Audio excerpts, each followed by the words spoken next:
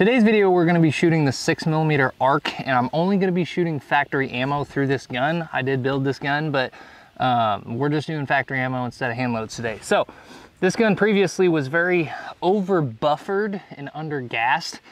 So it was really hard to get the gun just to cycle correctly, but unless I put the suppressor on it, basically, it just wouldn't run. So the accuracy hasn't exactly been great up to this point, which is kind of mind-boggling because it's a proof barrel, so you expect them to shoot good, and it just hasn't so far. So we're gonna try Hornady factory ammo, see what kind of velocities Hornady expects us to get with this thing, because even though it's a 16-inch barrel, the velocities have been pretty slow. So we're just gonna see what happens here, but we're basically gonna shoot every factory offering that Hornady has for this cartridge. So we're looking at the 80 grain ELD VT, that little guy right there, the 103 ELDX in Precision Hunter, the 105 boat tail hollow point match in the Hornady black line, and then the 108 ELD match in their match line. So we got the whole gamut here. We're gonna be shooting 4 groups, probably 5-shot groups, and we're gonna be going probably left to right on the target.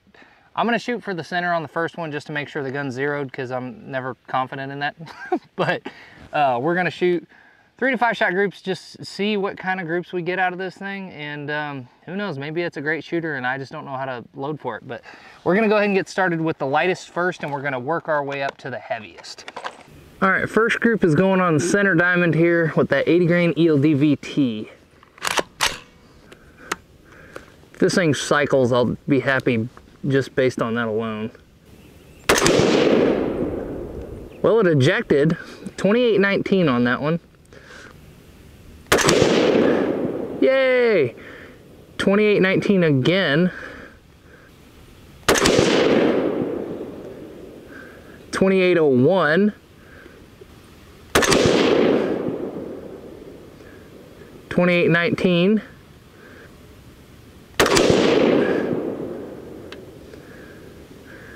2791.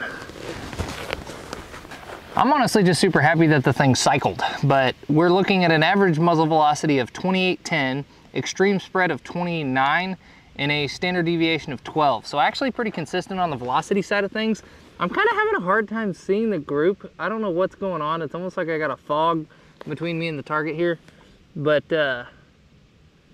it looks like that first shot went high and the rest of them just kind of put right in there. So maybe it can shoot really well. I don't know, but it looked to me like that was kind of promising. So we're gonna go ahead and move on to the 103 ELDX next, and we'll probably just go for the left side of the center diamond since the zero seems to be pretty close. All right, next up is that 103 ELDX in the Hornady Precision Hunter line. We're gonna be going for the left side of the center diamond.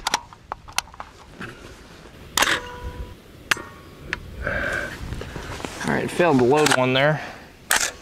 That felt crunchy. 2537.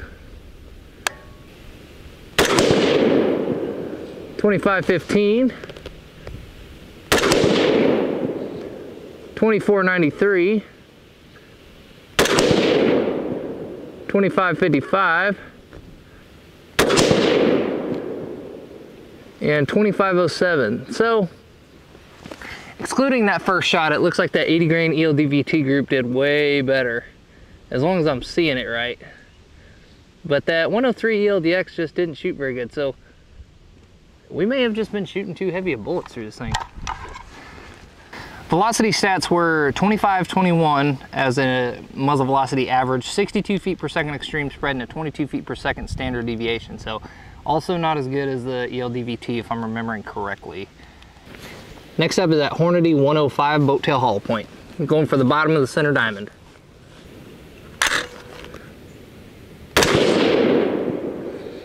$25.64. $25.41. $25.25. $25.31.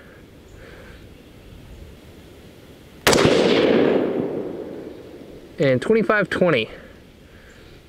So that didn't group great either, really. The only one that we could even really brag on was that 80 grain EL DVT, and that's if we deleted one of the shots. Average muzzle velocity of 25.36, extreme spread of 44, and a standard deviation of 16. So that's really not that bad as far as a velocity spread, but the grips just aren't good. I think we just have to shoot lighter bullets in this gun, honestly. I just don't think it's gonna handle the heavier stuff. Last up, we have the Hornady 108 ELD match ammo, and we're gonna be going for the right side of the center diamond.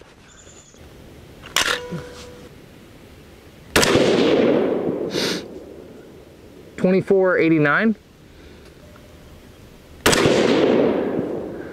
$25.43,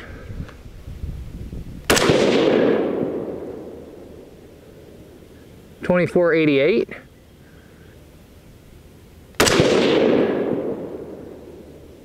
$25.13,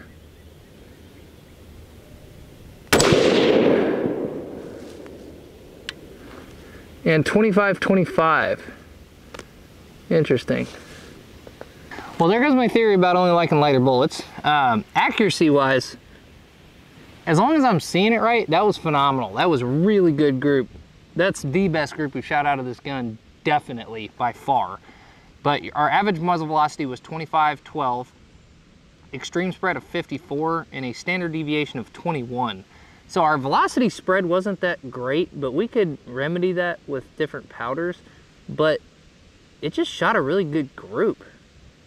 I mean, no flyers. From the looks of it, it was, I mean, that's probably a half MOA group out of a gas gun. So I would definitely be happy with that all day long. But who knows if we can replicate it. I'm not gonna do it here just because we're planning on hand loading it. So we'll probably just get some 108 ELD bullets and see if we can make it shoot that good or better. But anyway, man, it is windy. It's gotten so bad. That's the video, guys. Thank you all for watching as usual. For all questions, comments, concerns, and stuff, equipment, components, ammo, whatever, all that stuff is in the description. So if you guys are interested in that stuff, please check out the description, the links, whatever. It's much appreciated. That being said, glorify God in all that you do. Stay risen, be safe, take care. We will see you all in the next video, hopefully.